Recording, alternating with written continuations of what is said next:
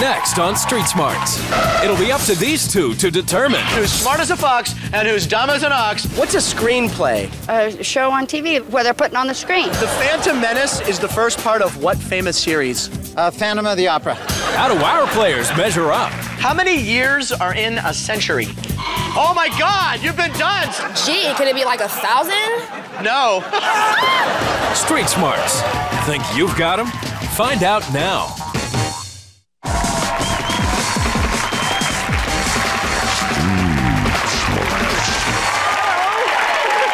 Hi, I'm Frank Nicotero, and welcome to Street Smarts. As you may know, I've been on a nationwide search for average citizens and tested their street smarts by asking basic questions about the world around them. It will be up to our players to determine who's smart as a fox and who's dumb as an ox. And speaking of players, let's meet him. We have Tatu. Woo! How pretty is she, guys? But don't forget Thomas. We got Thomas. Now, guys, it's winner take all here on Street Smarts. The winner keeps the cash. The loser loses their stash. Loser. Now, let's meet the three people they'll be making snap judgments about. First, I'm not sure whether Sara performed a scene from Superstar or a phone sex call. So, Sara, what do you do here in San Francisco? I am a waitress like everyone else. Okay. Show me on this microphone the scene from Superstar that you love. We're like, oh, baby, I'm sorry, but I'm gonna have to leave you now. Oh, don't be that way. Don't be that way. We're like, oh yeah. What three words best describe you? Spunky, and run there. You're horny right now? I'm always horny, baby. I'm ready to romp. I would look like such an ass on TV. No, not at all. Then I learned how Freddie Spaghetti takes the bull by the horn. Fred, where are you from and what do you do? Sacramento, California. I work for hotels here in Sacramento. Doing what? I'm a restaurateur. Why do they call you Freddie Spaghetti? Because I'm always ready. And Spaghetti's always ready? Hey. Fred, do you think you could ride the bull? Which one? The animal, the bull. Yes, I can. And finally, common mistake. Little Suzi mistook me for John Travolta. So, Suzi, where are you from and what do you do? Oh, I'm from Modesto, California, and I'm retired. Suzi, it's very hot out here. We just sprayed you down with a water bottle. Last time that happened to you, you said you were stone drunk. God, what am I supposed to say now? That's true. Okay. Stone drunk. If you could marry someone famous, who would it be? Oh, I like John Travolta. Oh. Truly. You know, a lot of people tell me I look like John Travolta. Okay. What? Where? You look good, Frank. Little Frank. Mm-hmm. Little Frank, yes, of course. Yeah! Okay. All right, guys, it's time to play a little game we like to call Who Knew It? We ask the same question, all three people in the field, and our players challenge us to guess who answered the question right. They're going to lock in their choice, and a correct guess is going to get them $100. Yeah! Okay, guys, let's get it on. Here's the first question I asked Sara, Fred, and Suzi. In pounds, how much meat does a panda bear usually eat in a day? So flip it up, guys, and tell me who knew it. Do you think Sara, Fred, or Suzi knew how much meat a panda bear eats in a day? All right, and Thomas is almost ready. Looks okay. You guys are locked in, and we got a Fred, we got a Suzi. A little difference of opinion going on here. All right, now Tatu, you think Fred knows? I think Fred knows because he's a wild man. Oh my God! Baby. All right, let's see if we can get you $100. In pounds, how much meat does a panda bear usually eat in a day? Probably about 25. They're big. Yeah, they're big. You gotta eat a lot of meat. How much meat do you? There's not that many of them, so you know what? Eat as much as you can because you're going to be exist no matter what. I'm sorry, that's a wrong answer. He didn't know the answer, Tatu. Now, Thomas, you think Susie's gonna know, huh? I'm gonna say Suzi because I think she eats as much as a panda bear, so I think she knows. Okay, all right. In pounds, how much meat does a panda bear usually eat in a day? Oh, 500 pounds. They eat a lot. They're big. Lots. Big. That's a wrong answer, too, Thomas. I'm sorry. Susie didn't know that. Be nice for Susie. For the correct answer, we're gonna go way down here to Sara. In pounds, how much meat does a panda bear usually eat in a day? None. They don't eat meat. See, we tried to trick you. You all guys are so... No, we couldn't get it by Sara. No, they eat bamboo. That's right, Sarah's right. The answer is usually none. They don't eat meat. A panda bear's diet is typically 99% bamboo. Okay, guys, here's the next question of the round. I asked all three of them, what is the product Roundup used for? So who knew it? Sara, Fred, or Suzi knew what Roundup is for. Thomas is shrugging his shoulders. No. That's okay. There's no pressure on you now. There's no dunce cap quite yet. Okay, you guys are locked in. We have a Suzi. We have a Fred. Now, Tatu, you think Suzi knows? Yeah, I think Suzi knows because I don't know myself what it's for, okay. but Let's find out, see if she does for you. $100 on the line. What is the product Roundup used for? Killing weeds. That's a right answer. There you go, Tatu. It's $100 for you. Nice job. Now, Thomas, we're going to see if Fred knows for you. See if we can tie the game up. What is the product Roundup used for? To rope up cows. To rope up cows? Yes. Good product? Yes, it is. That's a wrong answer, Thomas. I'm sorry. Fred didn't know the answer there. Just for fun, let's see what Sara had to say. We like her. What is the product Roundup used for? Roundup? Some sort of rope-like device, I imagine. Round them up! Did you ever use rope for anything other than rounding people up? They're good for binding people to any sort of bedposts. Okay! That's why we like to check in with Sara once in a while. Here's the last question of the round, guys. Thomas, we're going to see if we can get you some money here. We asked all three, what's a screenplay? All right, who knew it, guys? I think you guys know that one, so let's see here. Okay, you guys are pretty quick on that. You guys are locked in. And you both want to go with Sara. You guys think, think she might know what's going on. Before we show it, let's see what Suzi had to say for fun. What's a screenplay? TV. What do you mean TV? A show on TV where they're putting on TV, where they're putting on the screen. What's your favorite comedy game show? Oh, Street Smart. There you go. All right, it took her a second. All right, now Thomas, you think Sarah's going to get this? Yeah, I think Sarah's gonna get it because she's in movies. All right, let's find out. What's a screenplay? It's the thing that you use in a movie to read what you're supposed to say. Okay, what's your favorite movie of all time? Favorite movie of all time? Oh my God, that is so hard. I would say Willy Wonka and the Chocolate Factory because there's lots of drugs involved. Burp, Charlie, burp. You guys both had Sara. Way to go. $100 for each of you. Thomas, you have $100 at the end of round one. The Tatu's got $200. From who knew it to who blew it when we come back.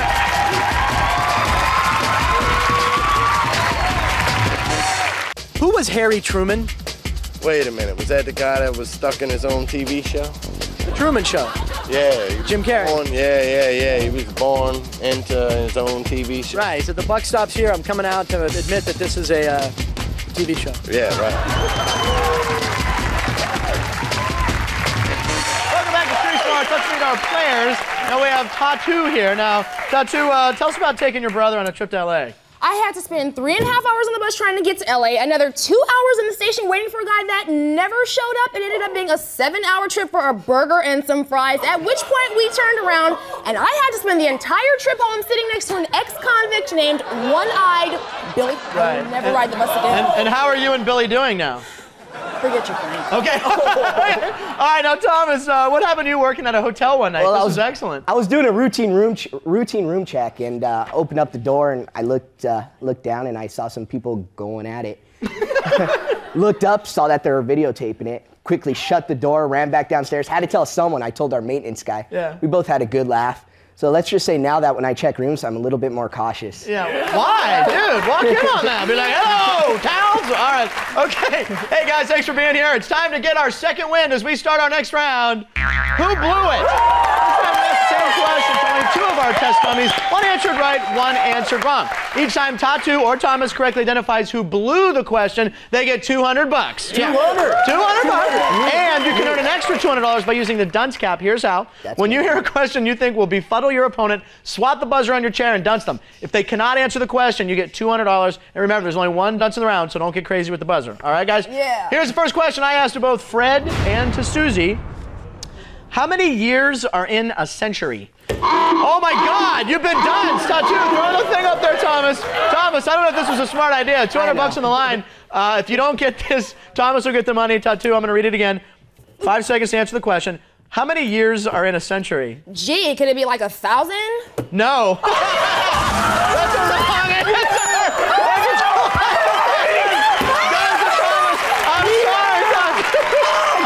Tatu. Flip up your paddles. Flip up your paddles. I'm sorry. You should have left that on. Yeah. Flip up your paddles. All right. And tell me who blew it like you just did. Fred or Suzi? Oh, man. Who blew it? Fred or Suzi? Oh, that was classic. That'll be on our best of reel. All right. That wasn't that smart, huh? You guys are both locked in. Let's see if Fred blew it for both of you. How many years are in a century? 25. Hey, that's a wrong answer. Fred blew it. You both get $200. The correct answer is 100. Okay. All right. Here's the question I asked to Sara and to Fred. I asked them both, if a man tells you he has a woodpecker, what does he have? So who blew that one, Sara or Fred? Thomas has got a slight lead using that dunce very wisely, as we all thought he wasn't using it. But okay, you guys are locked in. We have a Sara, we have a Fred. Now, Thomas, you think Fred blew this? I say Fred's gonna blow it because I don't even know what he doesn't even know what a woodpecker all right, is. let's see if he blew it. If a man tells you he has a woodpecker, what does he have? A bird that's wasting too much time in wood. That's a correct answer. I'm sorry, Thomas. Fred got that right. Tatu, it looks like Sarah's the one who blew it. Let's watch, guys. If a man tells you he has a woodpecker, what does he have? He's got what I like, baby.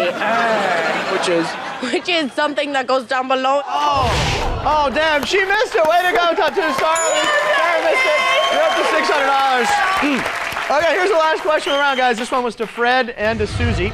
I asked both of them, who did Paul Allen partner with to create Microsoft? So who blew it? Do you think Fred or Suzi didn't know this one?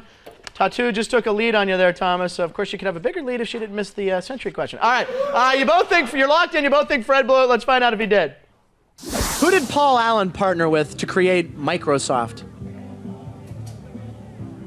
John Glenathan. John Glenathan? Mm-hmm. Bill Gates. Oh, really? Well, if you knew the answer, why didn't you just tell me? You both had Freddie blow it. Way to go, guys. Another $200 for each of you. And for a the correct answer is it's Bill Gates. Like I said, Susie's the one who knew that one. Okay, guys, let's recap the scores. Thomas, you got $700. But Tatu, even with the century blunder, has $800. It could have been more. Now that our players think they know these thoroughbreds, we'll see who they choose to ride when we come back.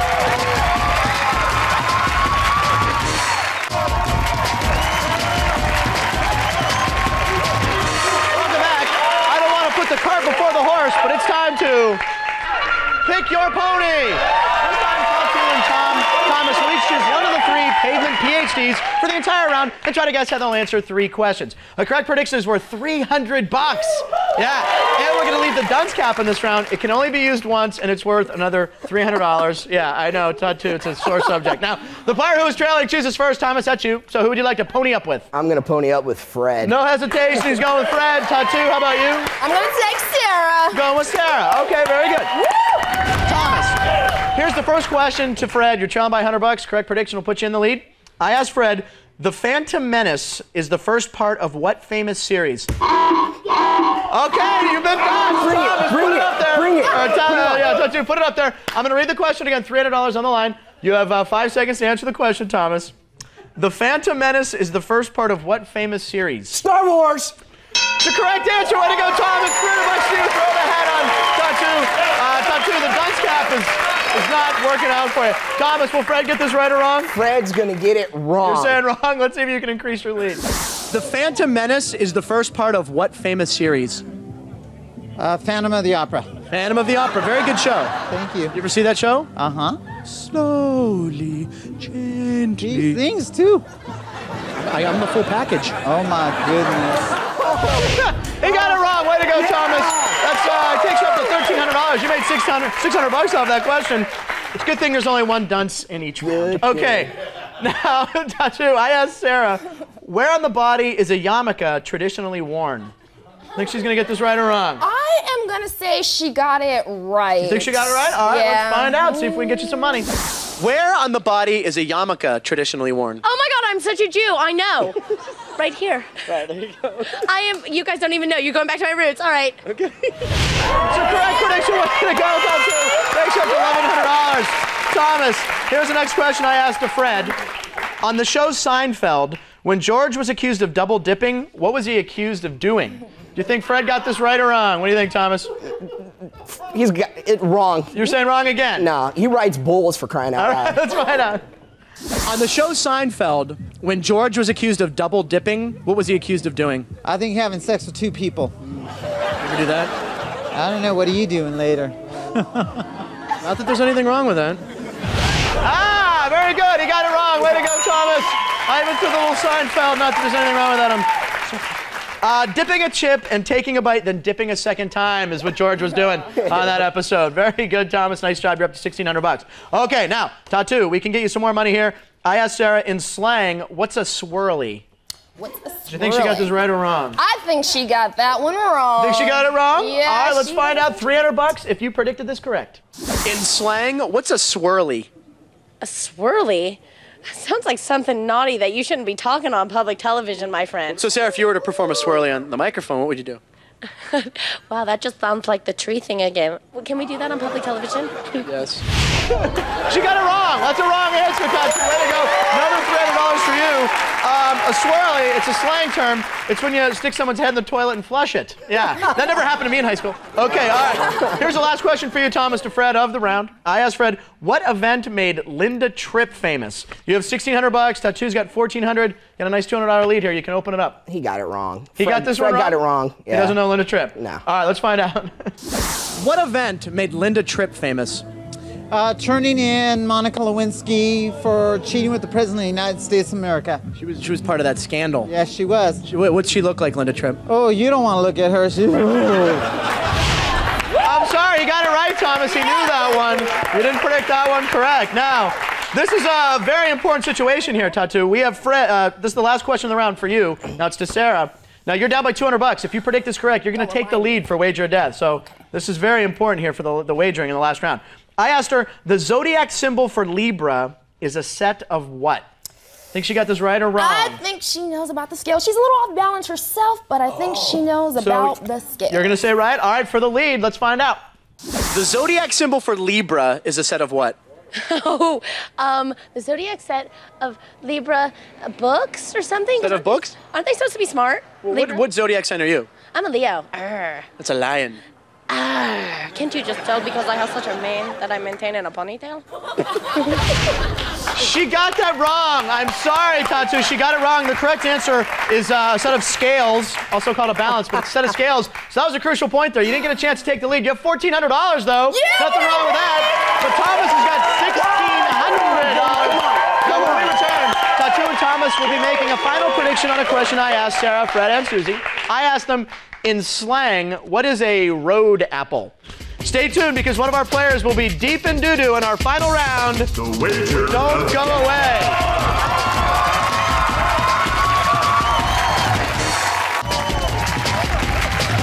Welcome back. Tatu and Thomas, here's the scoop.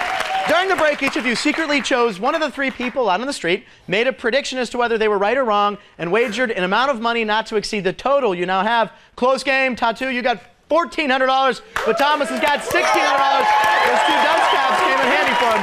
Now remember, only the winner keeps the cash, which means everything rides on the final question of the show. Here's a question I asked to Sarah, Fred, and Suzi. In slang, what is a road apple? Okay, now Tatu, you had a tough time with the dunce cap today, and you're only trailed by $200, so who do you want to see? I am going with Suzi. You're going with Suzi? All right, now Thomas, how about you? You're also going with Suzi. All right, nobody picked Sarah or Fred, so we're gonna say bye to them. And Tatu, if you win some money today, what are you gonna buy? It's going to me, baby. You're gonna buy some stuff for yourself. Thomas, how about you? Motorcycle, baby. Chicks love the bikes. All right, well, good luck to both of you. We only have one clip for the rest of the show. It all comes down. All the money comes down to one clip, and it's Suzi's. Let's watch. In slang, what is a road apple? Oh, it's not slang. It is absolutely animal droppings from a horse or a cow. Mm-hmm. That's the right answer. I wasn't even sure of that one. That is the correct answer. Now, Tatu, you have Suzi. You got $1,400. You're trailing right now. She got it wrong, or she got it right, excuse me. What did you say she would do? I was sure she would get it wrong. Oh, no. How much did you wager your $1,400? You didn't go all in. Oh, she did. Takes her down to zero. Oh, my God. Well, might not be any spending on you. Now, Thomas, there's a motorcycle here on the line here. You had Suzi. She got it right. $1,600 on the line. What'd you say, buddy? I hope you didn't wager at all. I hope there's something there for a down payment on a bike, Thomas. Oh, he went for all of it, folks. We have a 0-0 game. There is no winner. That's it.